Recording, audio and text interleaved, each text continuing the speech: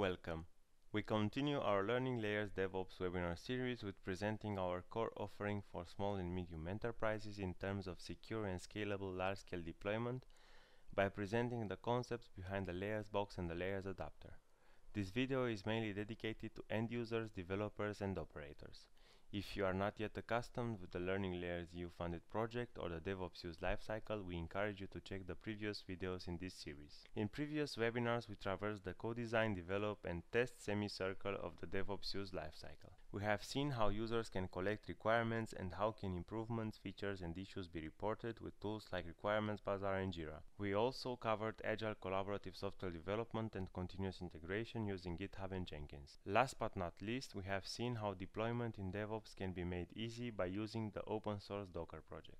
This webinar covers large-scale deployment. Here we will explore the solution chosen for the infrastructure that Learning Layers uses in order to scale applications for supporting informal learning in different scenarios. This covers the Layers box as complete standalone and deployable solution and the Layers adapter, which is a technical solution, part of the Layers box, that offers the entry point and the connection of all layer services to the outside world. This webinar targets the operators, developers, but also end users which are interested in the services behind the Layers box. The picture on the screen illustrates the main scenario targeted by our project. It is user-centered because of the focus on informal learning, which must be scaffolded using a mixture between the physical and digital artifacts and the semantics and metadata attached to these artifacts. These are depicted as layers surrounding the end users. Moreover, the learning opportunities and the involved artifacts are created within the small and medium enterprises outer circle, where end users work and learn informally. In our particular case, these being companies from the construction and healthcare domains. This network is where the Layers boxes reside.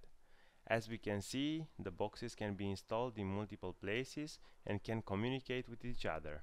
The various applications that are available to end users are accessible from the Layers App Store. The applications stored here can communicate to their corresponding Layers boxes. Upon usage, one application can switch between the same services offered by different SMEs on their Layers boxes. We currently target different levels where the Layers box can run according to the variety of adoption possibilities. All in all, as a metaphor regarding the Layers box adoption, it can be packaged and thrown over the company's fence, meaning that it provides an easy and cheap way to install highly productive and scalable software which can be customized according to the needs of its hosts. A small-scale Layers box can run on cheap commodity hardware such as a desktop computer, whereas a medium-scale Layers box runs on a more sophisticated server hardware. Such a solution is suitable for mediums with significant internal external traffic. A Layers box contains services for authentication and authorization using OpenID Connect and can manage users independently.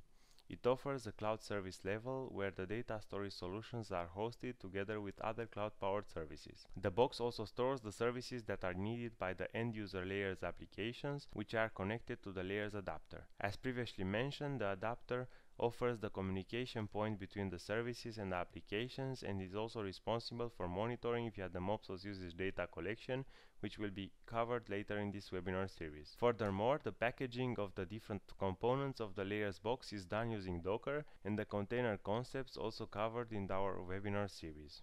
The Layers adapter, our unified service access layer, is used as a reverse proxy for incoming requests. It offers a flexible mapping to underlying RESTful services as a core paradigm used in DevOps use service development. It also links the various APIs to the OpenID Connect as unified authentication and authorization service for all Layers apps. Finally, the Layers adapter is the component responsible for load balancing and therefore managing the scaling besides the proxying and logging functionalities. Together with the included Layers adapter, the Layers box offers increased customization and flexibility inside the DevOps used approach, being the end product that this methodology aims to achieve for deployment. For small and medium companies, it will be possible to host any meaningful subset of services on a scaling hardware infrastructure, ranging from a single server to a cloud-based solution without losing the flexibility to add services at a later time or on-demand buying additional cloud-based hosting capabilities. Make sure to try our exercise and thank you for watching. Also, please do not miss our next and final webinar, which presents the monitoring and awareness part of the DevOps use lifecycle.